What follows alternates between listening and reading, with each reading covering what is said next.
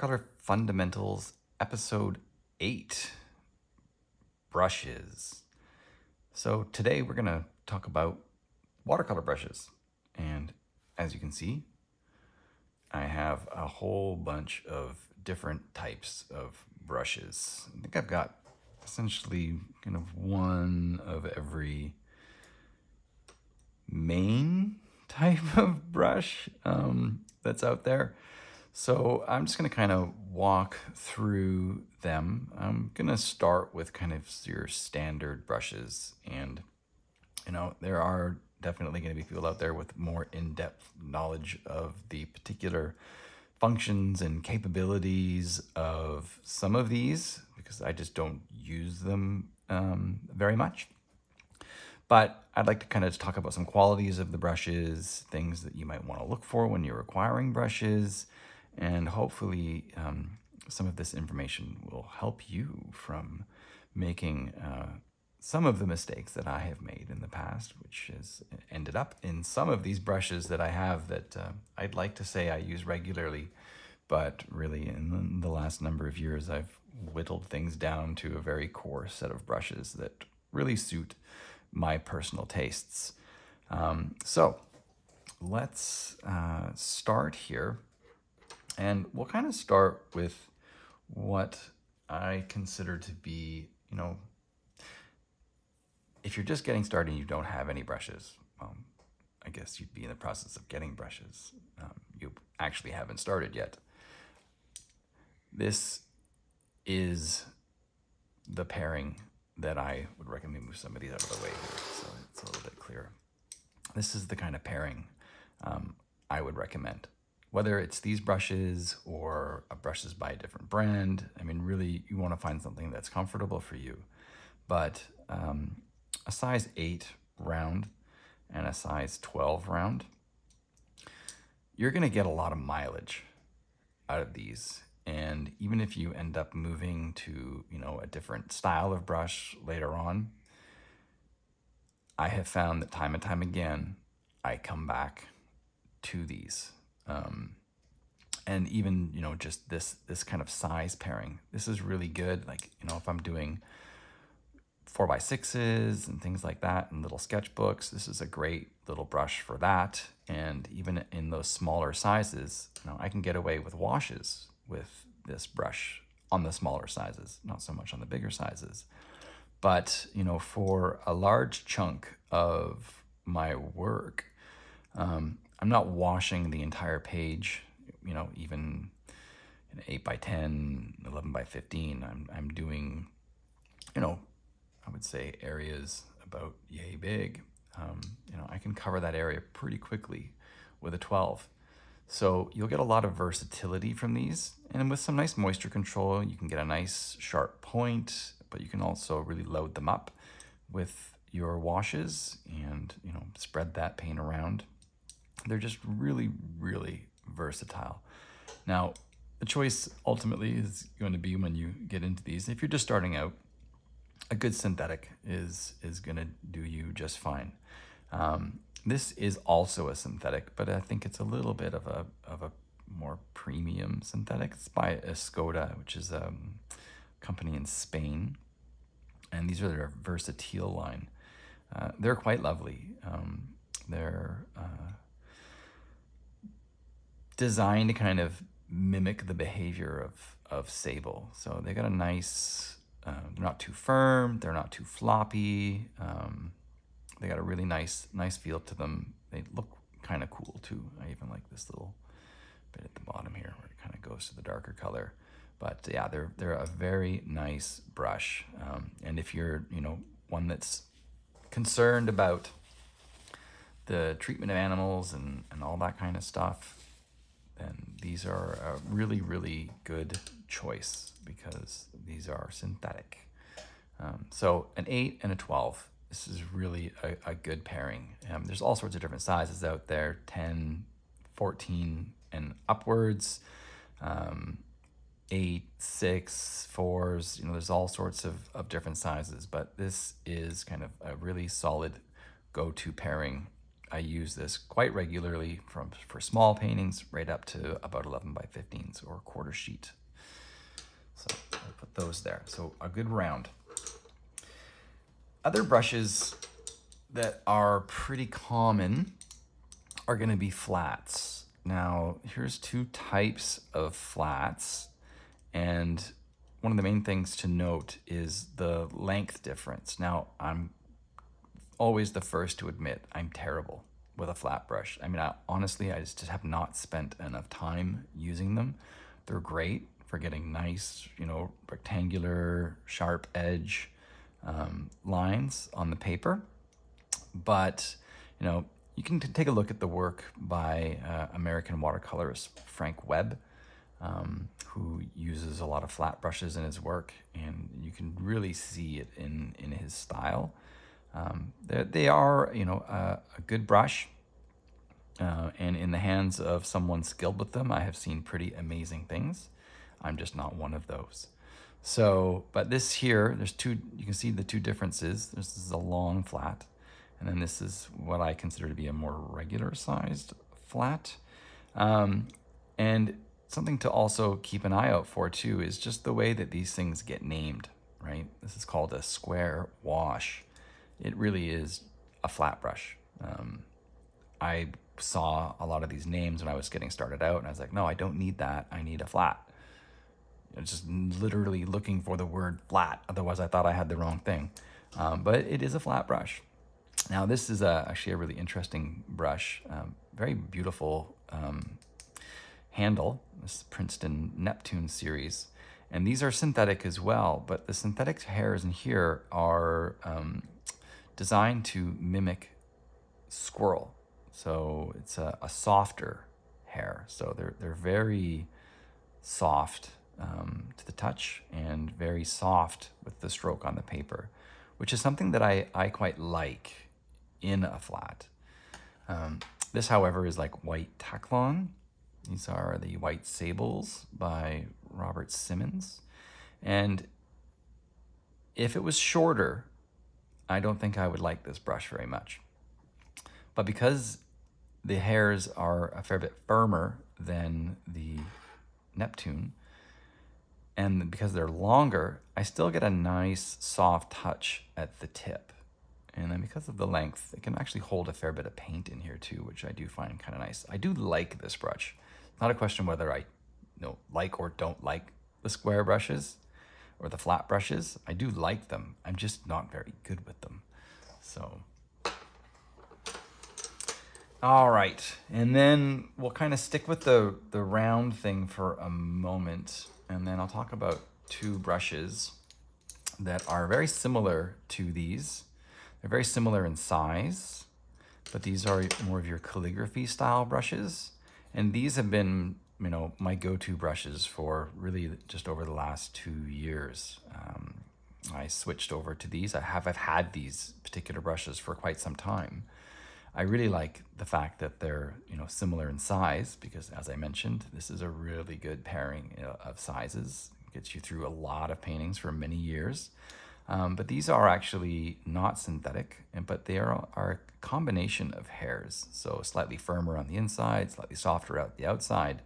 And the interesting thing that I like about these is as you control the moisture with them, I can get a range of effects with them. They will kind of splay apart a little bit and get some nice little small fine textures, great for, little detail feathers on birds and things like that I like to paint.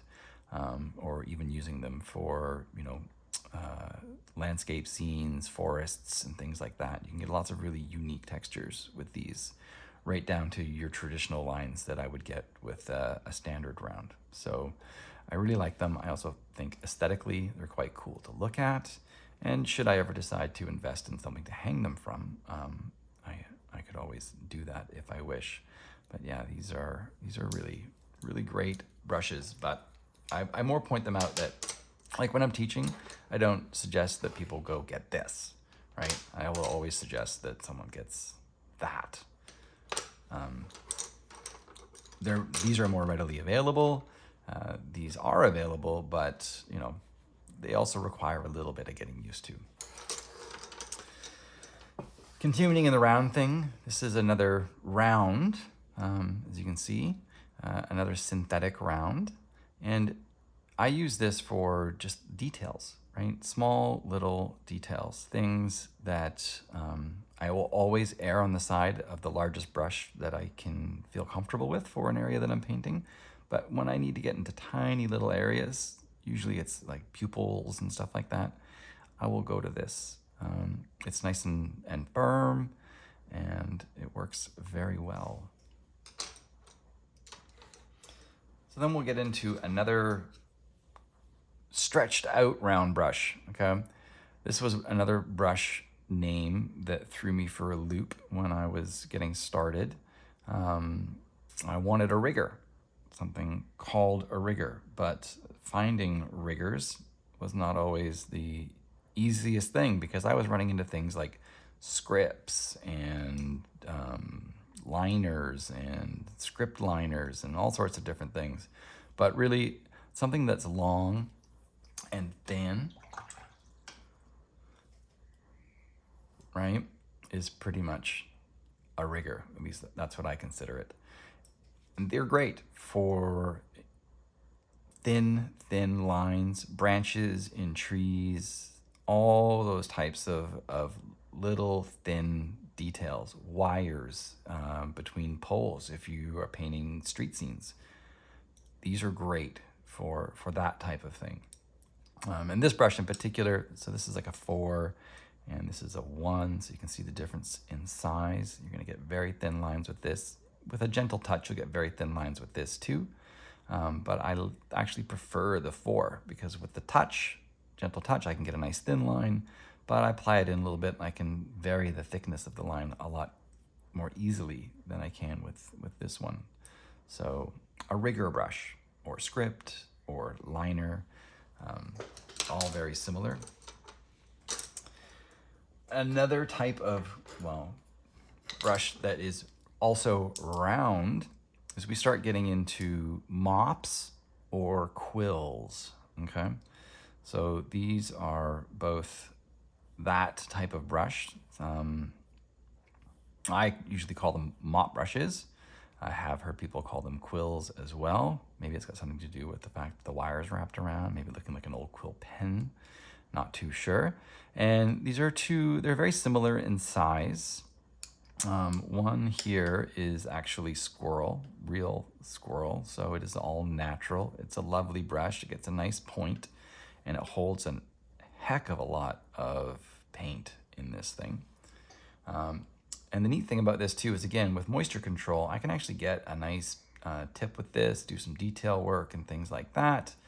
And then I'm not talking like illustrative detail work, but if I want to get some little sharp points in a painting, in a landscape, in a forest scene, even with birds, I can control the moisture with this and still get something that looks quite nice, but I can also fill it up with paint and cover a whole sky, land, whatever I want with this brush and not have to worry. I can do it quickly. So I can, if I want to do any wet on wet techniques, I can get that down super fast and then get back in there with additional color or a different consistency of paint and do wet on wet techniques.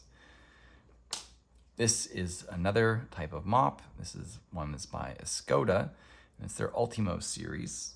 And this one is synthetic. So it's designed to behave like squirrel. Squirrel is generally the, at least what I have encountered, the standard natural hair in a mop. So, when they made the synthetic line, the Ultimo line, they went with a material that does have the properties of the squirrel hair. So it is very soft. I do notice that this holds a lot more, but this does hold an awful lot of paint as well. So yeah, these are lovely. I used to use the squirrel mops quite a bit. It's not something that I use as much anymore.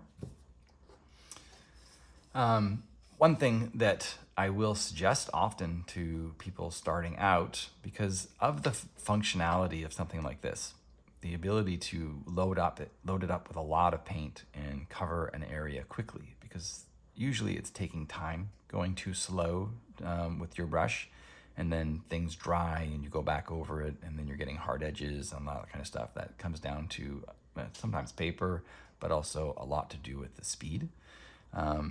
Having a brush that can fill an area quickly can make a big difference.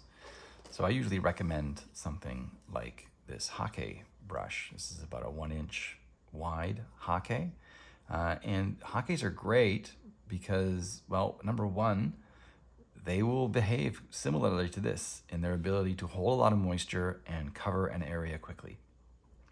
You're not going to get some of the versatility in that, you know, with the moisture control, I can get some fine detail work with the mops, but really covering the area quickly, this does as good a job, even arguably maybe a little bit better. And the real benefit too, especially if you're starting out, these are not terribly expensive. You'll find something like this for well less than 10 bucks. I think I paid just a little bit between $4 and $5, maybe about $4.50 for this. So, you know, they're pretty reasonable. I've had this for a number of years. It's quite dirty, and it's still ticking. So a Hake brush, about a 1-inch is the one that I will use the most. I do have some that are quite large, but this suits all my purposes all the way up to about a 1/4 sheet. Now we'll move into some things that are maybe a little bit particular to people and their specific needs. So we'll go with these first. So you'll see this little, well, we'll start with this one, okay? This one, it's called a filbert. I've also heard it called as a cat's tongue. It's kind of a neat brush. It's a really great brush for, well, I've used it for, it's just for painting big leaves. So you can get a nice tip with it, and then you just apply a little bit of pressure and it starts going into the fatter part of the brush, and then it releases really quickly and paints really nice little leaf shapes.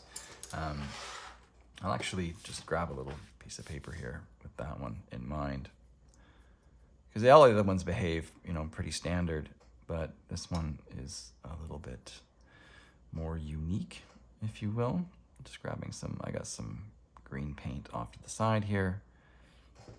So you can just little light tip, give it a little bit of pressure, and then lift.